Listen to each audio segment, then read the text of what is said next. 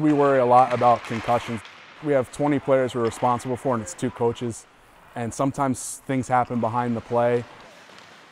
My head kind of buckled and hit the boards. We didn't really see what happened at that time. I saw the stars and everything. Probably 5 minutes later, I started getting blurry.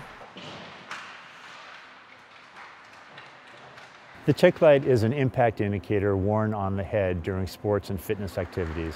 And when the device receives an impact above certain levels, either a yellow light will start blinking to indicate a moderate impact, or a red light will start blinking to indicate a more severe impact.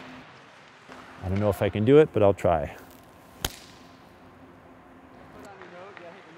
So that's integrated into a skull cap that's worn underneath a helmet. We'll be behind the bench, and as soon as the player comes back, we can look right down, and there'll be a nice light. It'll be lit up right behind the player's helmet, and that way we know that player needs to go see a trainer at that time to get cleared.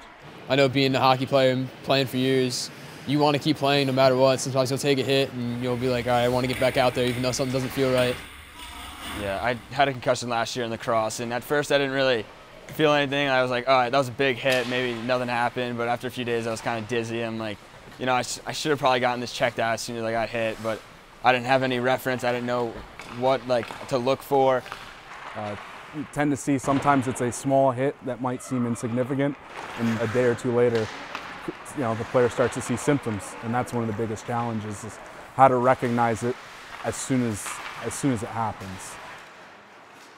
It's not a diagnostic tool, it's merely an impact indicator that gives the coach, parent, athletic trainer an extra set of eyes to make sure that athletes are assessed before they continue to play. For us as coaches, we want to see the players long term. We want to see them stay in the sport. Watching interviews of professional football players that can barely function now, I mean, it's scary, and I play a very physical sport, and I don't want to be like that.